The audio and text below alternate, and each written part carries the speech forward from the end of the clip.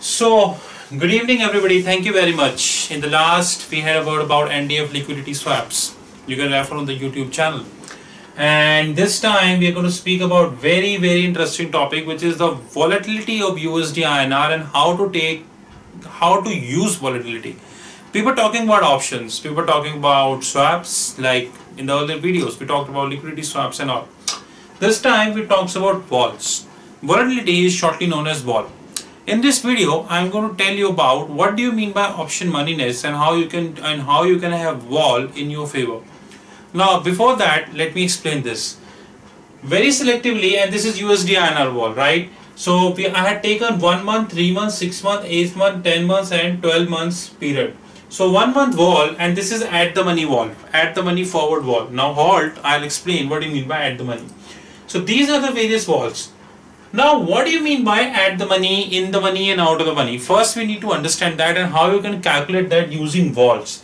That is why I've taken an example of that. Now today, assuming the spot is 70 and 1 year forward premium is assuming 5 rupees. So 1 year outright is 70 plus 5, which is 75 rupees per dollar. This is at the money forward. Now there are option moneyness. There are variety of definitions of the option moneyness on the internet, and there are variety of videos also which can assist you have various definition. But option moneyness from a trader perspective, which I am, option moneyness is the ability of the treasurer or a trader or a broker or an agent or a banker or an interbank trader to deviate or to I cannot use the word manipulate, to deviate or to arrange or to set the price of the option contract accordingly. One drawback which a forward contract would always have, that you cannot change the rate, whether it is a buy side or a sell side. You will get spot plus premium. In an exporter side, you are receiving premium. In the importer side, you are paying premium. But in the case of option contract, you can change the price. And this is the beauty of option, and this is known as option moneyness. Now, what do you mean by option moneyness? Predominantly, option moneyness is divided into 3 parts. One is known as at the money, in the money, and out of the money. At the money, you understood. Exactly, always option money. There are variety of people who are saying option moneyness should be calculated on spot basis. But I am a person who is always saying option moneyness should be calculated on a forward basis. Now I am saying at the money forward, in the money forward, out of the money forward. In the money forward would further divide into 2 parts, in the money forward and deep in the money forward. Out of the money forward will divide into 2 parts, out of the money forward and deep out of the money forward. Now here I am taking an example of an exporter. Now for an exporter, at the money is what? 70 plus 5, which is 75. In percentage term, this is given 1 month, 2 month, 3 month, and of course this is annualized, right? And in the money means, now exporter would always go for a buy put contract. Buy put means you have a right to buy. In the money means you would do at the money plus 1 vol. Now since we are talking about 1 year, so we are talking about exporter 1 year, so we take 6.88%. I am repeating, in the money would be at the money plus 1 vol. 1 vol is 1 year is 6.88%. So you would take 75 plus 6.88%, 6.88% of that, and you will get a value X. Deep in the money would be X plus 6.88%, so you would be get X1. But here buy put will turn costlier because you want to have a right to buy higher than the market, so you have to shell out the premium.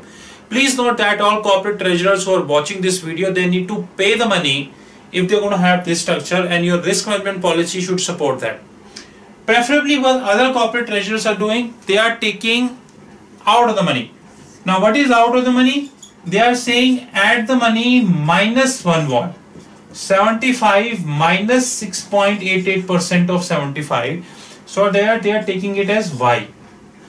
And they are taking deep out of the money, which is 75 plus 6.88%. Sorry, my mistake. This is Y minus 6.88%, which is equals to Y1.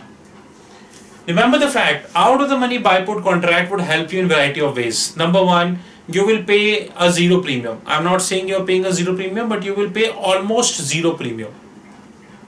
Secondly, your downside and upside will get protected. So if INR will go down, you are safe. If INR would go up, you are safe. You will let your option worthless. There are a lot of people in the market who are suggesting that INR will go down. So why you are taking an option contract? Why not a forward contract? This and that. But one thing which you have to assure is that INR will not get down. The kind of situation that India is right now, economy is falling and not a lot stuff. The global economy is facing recession. In fact, it is facing risk of. I personally don't see that INR is going to fall, and I see it is going to trade at 72. And it is very difficult for Reserve Bank of India to maintain INR at that point of time. They are trying very hard, very efficient people, but they have no control over the global economy. But time will tell how they are able to manage the volatility in INR. But sitting today, the current government has taken over at 58, and today it is approximately 68.50, which is 10.5 rupee, which is approximately 20%. So it is not easy for current government also, but at least they are trying, and let's see how the things would move. So this is all about the volatility and add the money volatility. You can have your option positions. The strike rates differ. Now in case of an importer, what would be add the money? Now in case of an importer, add the money would be same, which is 75. What would be out of the money? What would be out of the money? You want to buy at a higher strike. Market is available at 80, you want to buy at 85. This is out of the money. So market is available at 75 and he want to buy higher, which is 7.26%. What is deep out of the money? I am assuming this is X plus 7.26%, which is X1, which is in the money. In the money means market is available at 75, you want to buy at lower.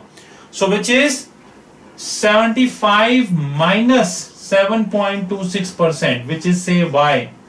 And what is deep in the money is Y minus 7.26%, this is Y1. Please be note that there are a lot of people who are talking about that the place where I'm taking one vol, volatility shortly known as vol, you can have 0.8 vol or 0.5 vol and 0.3 vol. The point is same. You can manipulate, you can ask your banker to change the vols, but ideal way to have option moneyness is via one vol, because one vol is always a right step to have an option moneyness in place. With this, I would like to suggest that today the volatility is getting higher for INR. That's a separate point, that today it has touched 67, 80, and there are a lot of people who are thinking that, you know, it may go to 67 and then they will start hedging their exposures, but thing would not be as easy. Let me assure you, INR is here on the verge of depreciation. So it is advisable to have an option contract in your books so that you would be able to make a lot of sense. And once you are doing an option contract, it is advisable for you to have that option moneyness in place, which could be in the money, at the money, and out of the money.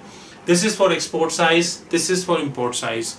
I hope you got a copy of our latest magazine, which is the Maverick Treasurer. The February magazine is scheduled 3 or 4 days from today. So you're welcome to give me a call at 919899242978. You are welcome to email me at rahulmagan89@gmail.com. And at the end, I would like to thank you to take your time and have a great trading.